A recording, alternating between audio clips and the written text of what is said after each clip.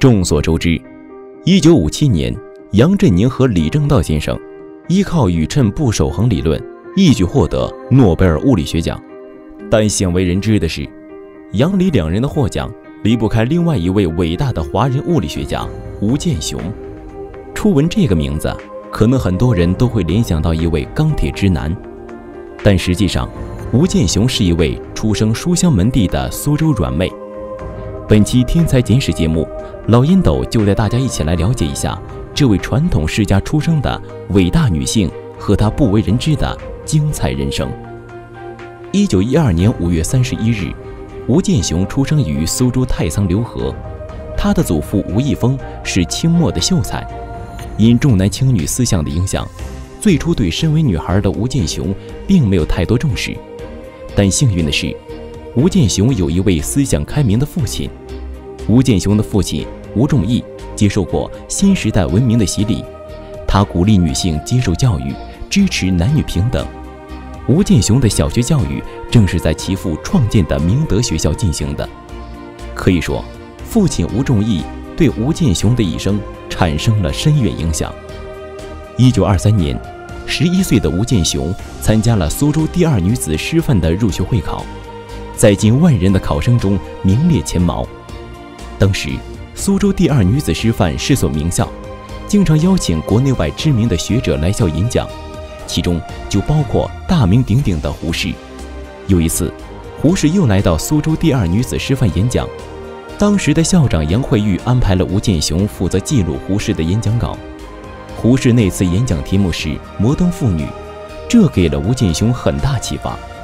先进的思想理念令少女吴健雄热血沸腾。1929年，吴健雄以优异的成绩由苏州女师毕业，被保送南京中央大学。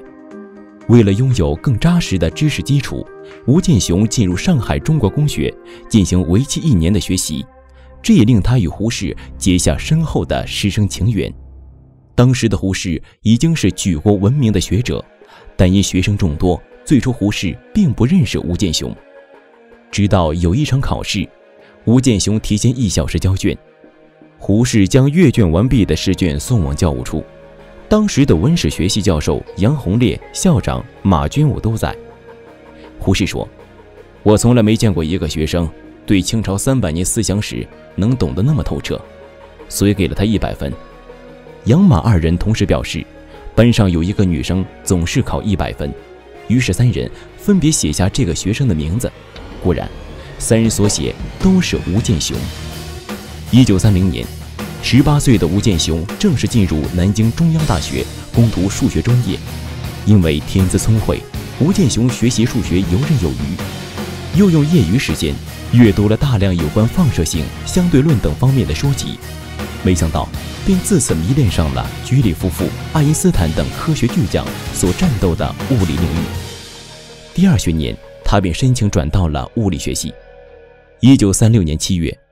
吴健雄原本准备到美国密西根大学求学，却机缘巧合地认识了在伯克莱分校学习物理的中国留学生袁世凯之孙袁家騮，两人因此结缘，并成为终生伴侣。后因袁家騮的介绍，吴健雄对加州大学伯克利分校的物理实验环境和教学资源留下了深刻印象。当时的伯克莱分校拥有一具37英寸的可用于加速带电粒子，可以进行当时最热门的原子核实验的回旋加速器，并有一批年轻而顶尖水准的物理学家。这一切都深深吸引了吴健雄。吴健雄最终决定选择美国加州大学伯克利分校。最初的求学申请不可避免地遭遇了当时惯有的对待华人和女性的偏见，但吴健雄凭借超凡的物理天分，破例进入伯克莱物理研究所就读。为了实现他心里最初的梦想，他1天3顿面包就牛奶，做实验常常一站就是1整天，中途好几次晕过去。但是他依然坚持把实验做到完美。为了融入环境，他努力学习英文和了解美国国情。但是吴健雄在维持非凡科研实力的同时，也一直坚守着身为华人的荣誉。他始终保持着中式的生活风格，总是穿着高领旗袍，家里挂着中国字画，书架上有许多中国古书，以至于后来建筑大师贝聿铭在评论吴健雄的中国情节时，仅用了一句话：中国人还是中国人。终于1940年，吴健雄获得了所学专业的博士学位，也赢得越来越多同僚的认可。1944年9月，美国在华盛顿汉福德建立的反应堆原子核连锁反应遭遇了未知问题，导致原子弹的研究停滞不前。吴健雄正是以一个外籍女科学家的身份，受老师劳伦斯·奥本海默之邀，参与到美国绝密的曼哈顿计划，成为参与该绝密计划唯一华人女物理学家。她负责最核心的工作——原子核的分裂反应。其实验成功解决了链式反应无法延续的重大难题，直接启发了核心人物费米，大大缩短原子弹试制的进程。1945年7月16日，人类第一颗原子弹试爆成功，它的诞生加速了二战轴心国的覆灭，成为人类历史的转折点。之后，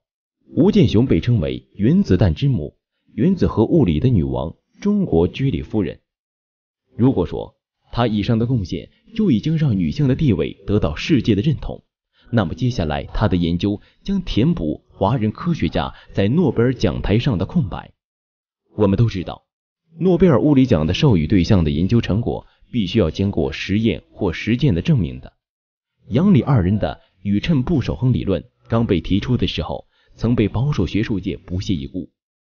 但吴健雄独具慧眼，立刻着手准备检验这个理论的实验工作。最终他设计出用2套实验装置观测钴6时的衰变。实验结果，这2套装置中的钴6时放射出来的电子数有很大差异，而且电子放射的方向也不能互相对称。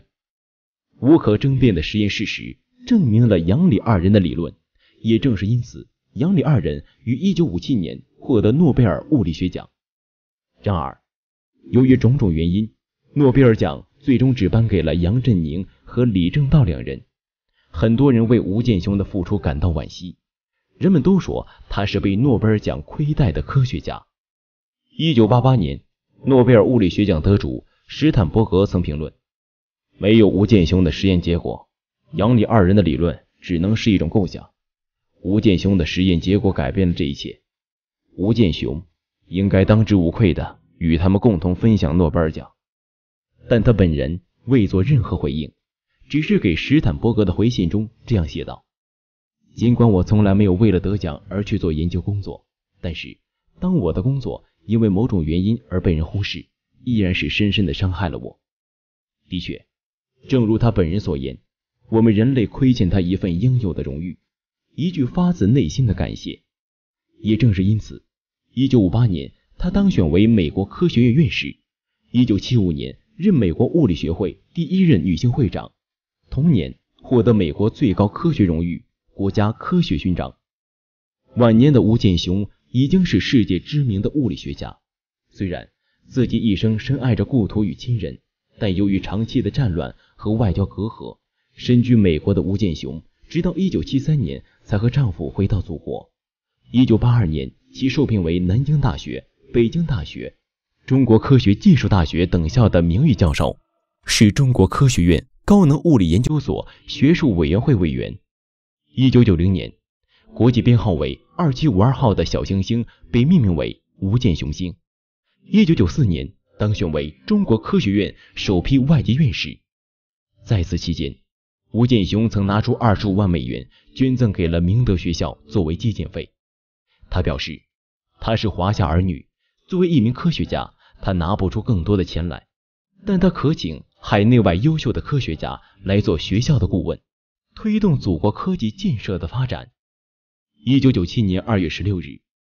吴健雄在纽约病逝，遵照本人遗愿，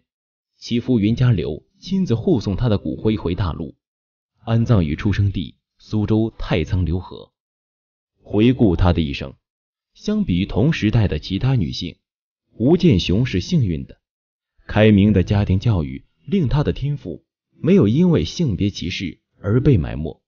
而他自身饱满的求知欲更是和他所拥有的才华相得益彰。他为自己的人生交出了一份完美的答卷。虽然动荡的岁月和命运的唏嘘为他闪光的人生留下了些许遗憾，却掩盖不了他屹立在科学神殿中优雅而智慧的曼妙身姿。他的名字也会像那颗以他命名的小行星一样，永远熠熠生辉。好了，